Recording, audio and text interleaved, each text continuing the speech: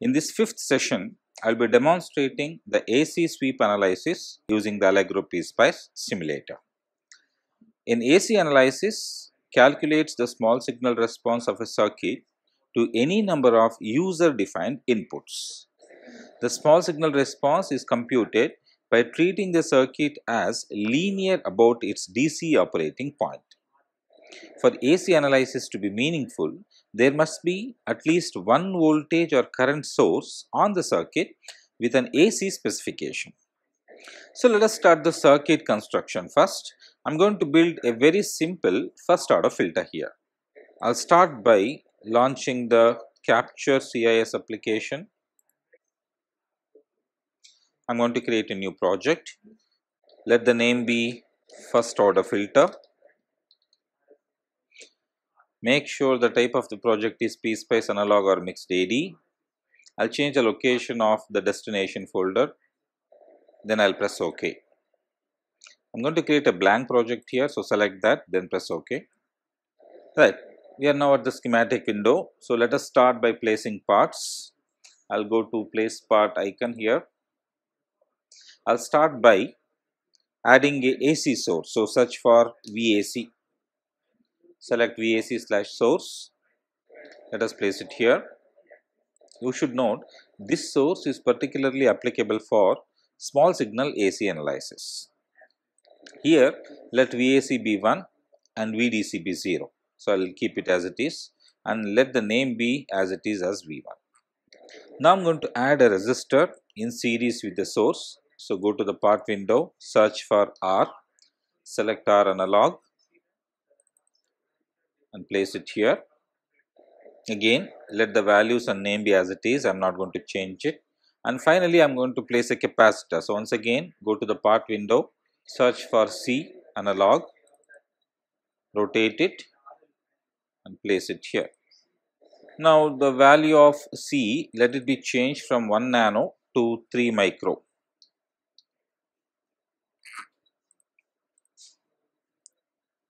Fine. So I will start the wiring. So enable wiring, you can select this and connect the components quickly.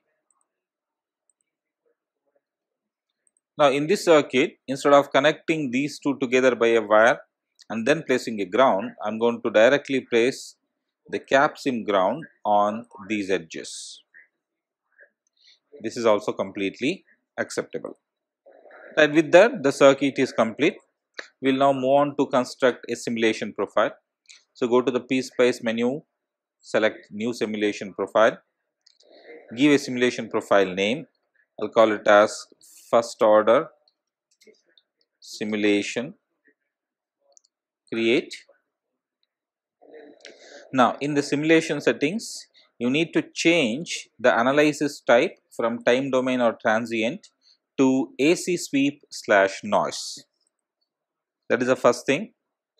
Now you should note AC sweep is usually performed in logarithmic scale, and the reason we select the logarithmic scale is to be able to draw the Bode plot, which is basically output voltage divided by input voltage.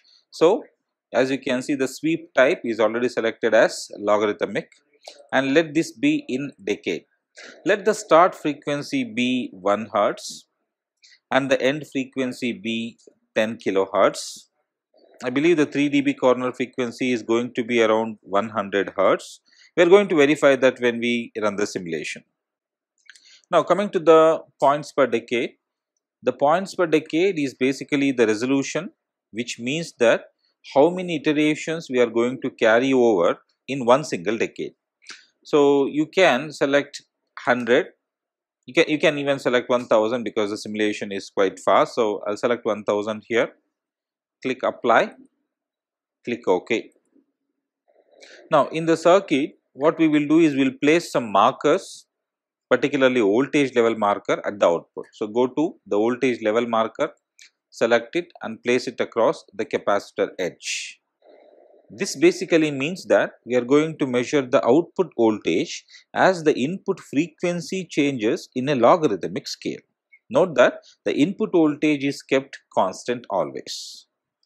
Now, by changing the frequency, we will see that the voltage across the capacitor is going to drop because this circuit is a low pass filter. The low frequency content will create higher impedance across the capacitor and we will see a higher voltage across the capacitor.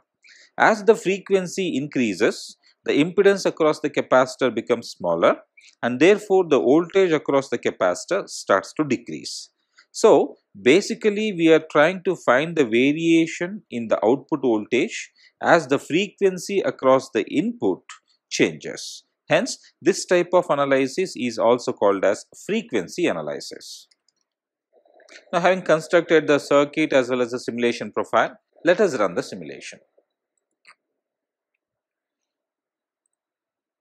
Now, coming to the simulation output, the plot here shows the frequency response of the magnitude of the output voltage with a linear voltage axis.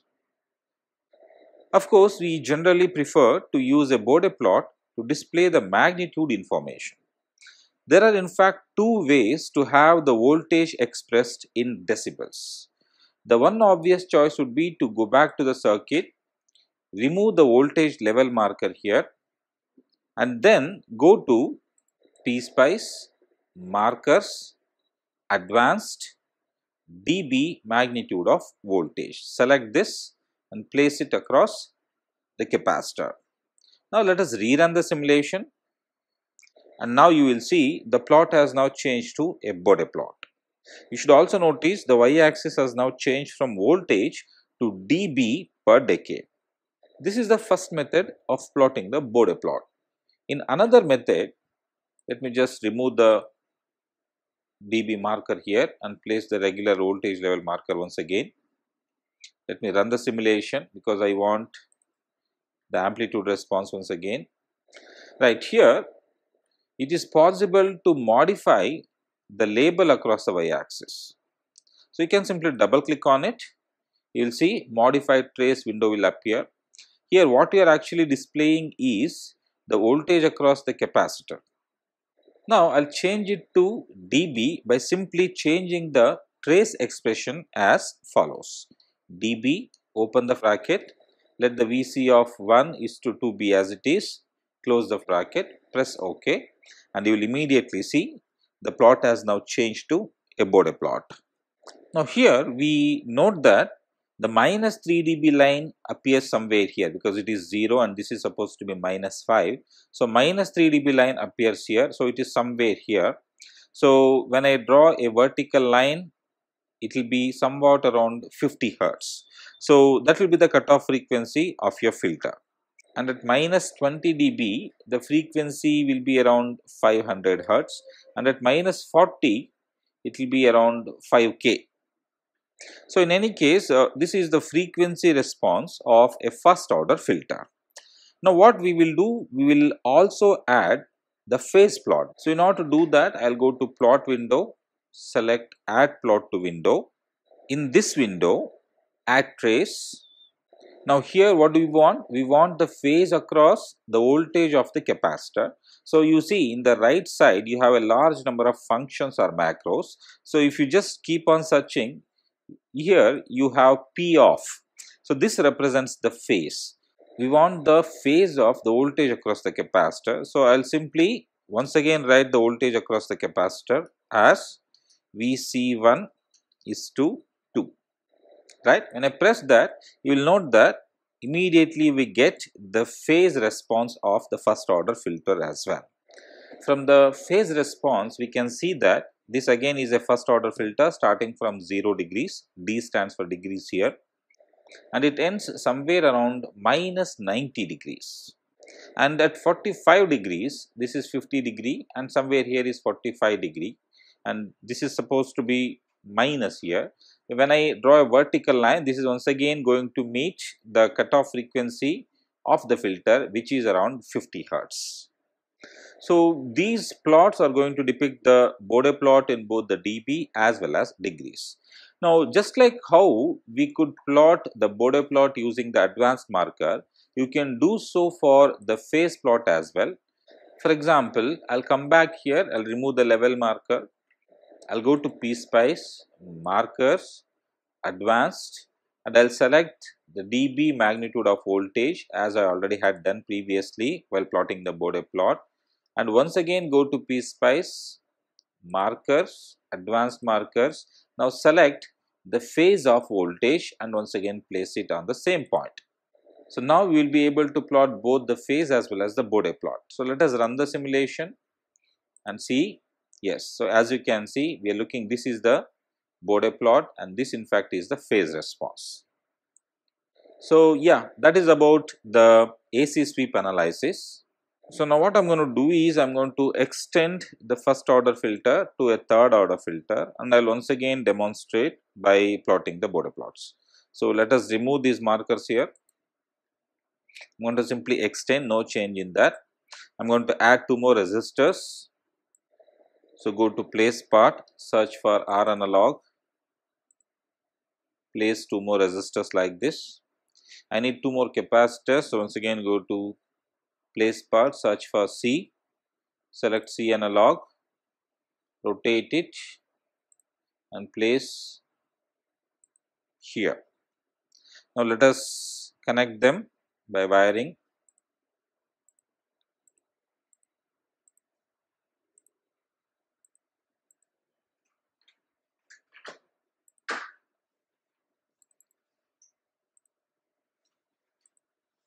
So that is about the connection, but I will change the values of the resistors and capacitors here.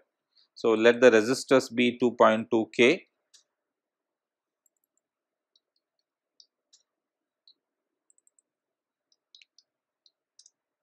and let the capacitors be 15 nano.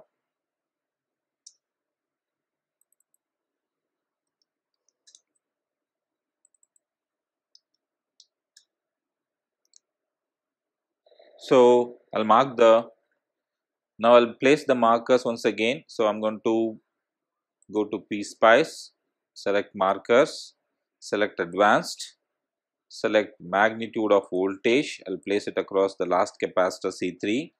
Very similarly, I'm also going to add the phase marker here at the same point, right? Now I'm going to edit the simulation profile because there is a third order filter and change the N frequency to 10 mega. So when you write mega, you have to write it as MEG and let the points per decade be as it is, no change in that. Apply, okay. Let us run the simulation. And now as you can see, we have obtained the Bode plot for the third order filter. So I'll leave the calculations to you as to what is the cutoff frequency and where is the 3 dB line and all. I'm not going to discuss them. And finally, before I end the session, I would like to create the Sallen-Key filter as well. So I'm going to delete this, or let me just create a new project there. I'll run through the same. I'm not going to give any commentary here.